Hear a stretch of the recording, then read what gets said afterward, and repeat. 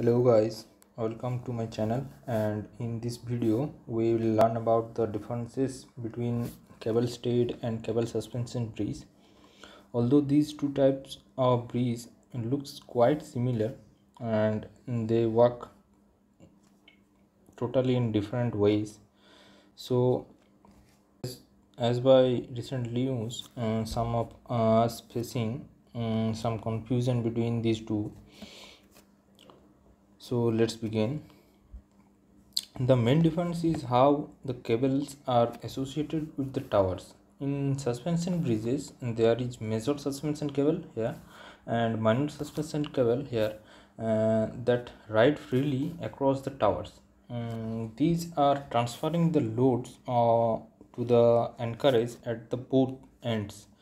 But in the case of cable stayed bridge, we will find no need of anchorage because the cables are attached to the towers which alone bear the load.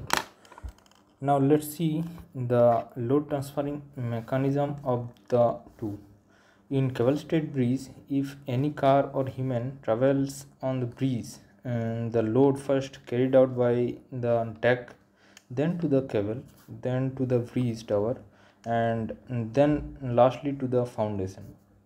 And in the case of suspension bridge, the load will first carried out by the deck, then to the suspender, then to the main cable, and then to the bridge tower, and finally to the foundation here.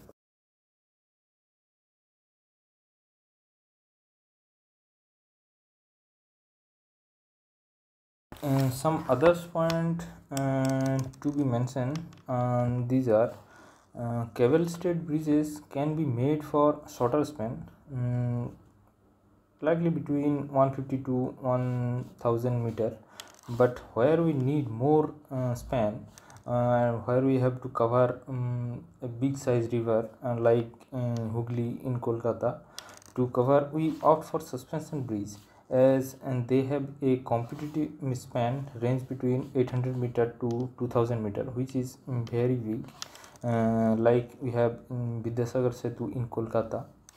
Secondly, in the case of cable stayed bridge, the cables are mechanically pre-stressed, but in suspension bridges, cables do not need to be pre-stressed. As in recent news, we have seen in Morbi bridge collapse in Gujarat, where these suspender cables get corroded and fail due to excessive weight in the deck, and this is a really unfortunate incident, as the bridge we know is roughly between 140 to 148 years old. We know naturally that this cable would be corroded, and for this grievous unfortunate incident happened.